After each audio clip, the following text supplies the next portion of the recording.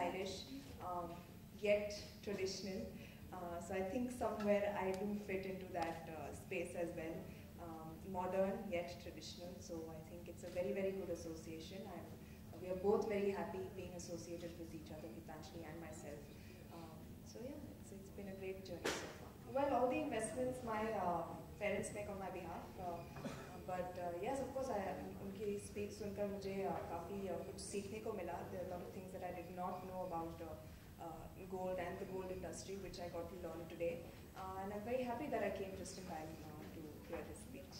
But would you be like promoting that in the car, handmade jewelry, roti hai? I think not only in terms of jewelry, but I think overall, I think even when it comes to fashion, there are a lot of karigars, people who make handmade stuff.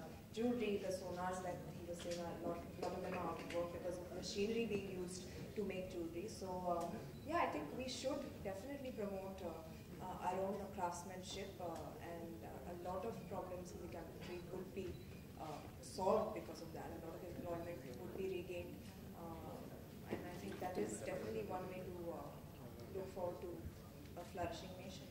I think देश की betterment के लिए, benefit के लिए जो कोई अच्छा काम करे उन्हें